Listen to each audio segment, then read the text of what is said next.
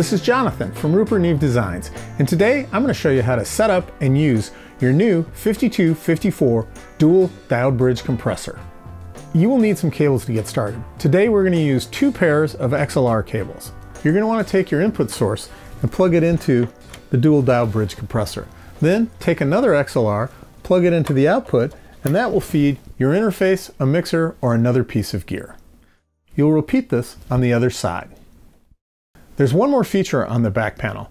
That is the sidechain insert, send, and return. This allows you to insert an equalizer and turn the Dual Diode Bridge Compressor into a frequency-dependent compressor, i.e. something like a de-esser.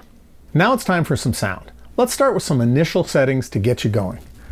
Put the threshold all the way up. Set the ratio control at 2/1. Go ahead and set the gain at 0 dB. Set the timing control at medium and set the blend at 100%. You want to make sure you're driving the Dual Diode Bridge Compressor fairly hard, i.e. somewhere around +14, +18. The reason for this is the harder you hit the diode bridge itself, the more harmonics it spits out and gives you more of that vintage, vibe, and character Rupert Neve is so famous for. Now it's time for some sound. Let's engage the Dual Diode Bridge Compressor. You want to bring down the compression threshold until you see a couple of dB of compression on the gain reduction meter. And remember, you can switch the meters from output level to gain reduction by hitting the switches on the front panel. The timing control affects the attack and the release of the compression circuitry.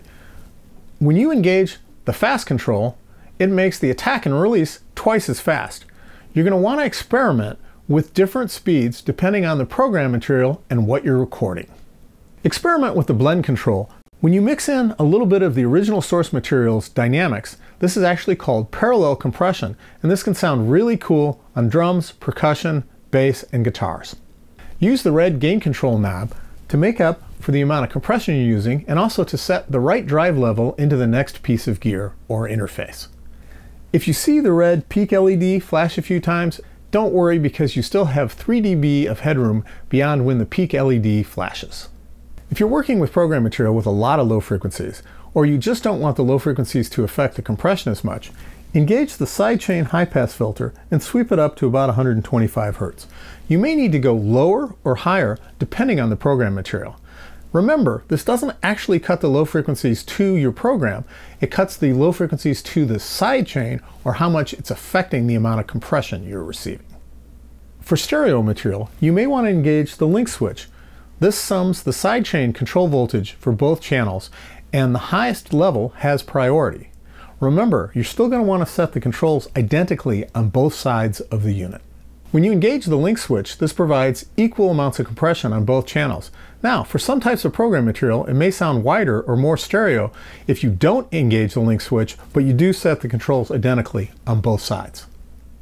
Now it's time for you to start using your new Rupert Neve Designs Dual Diode Bridge Compressor. If you want to find out more about all our gear, please go to rupertneve.com and please feel free to contact us with any questions.